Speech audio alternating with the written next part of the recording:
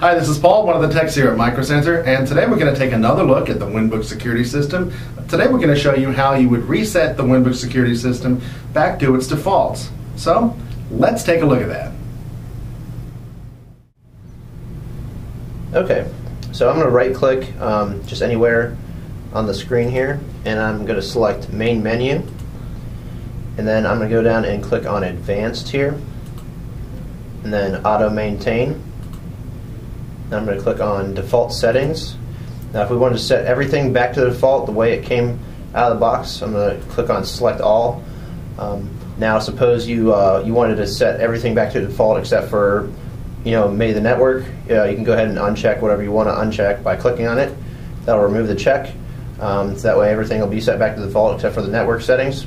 For this principle, I'm going to go ahead and select everything and click OK. And click OK again, and exit, and that's how we set everything back to the default settings on our WinBook security system.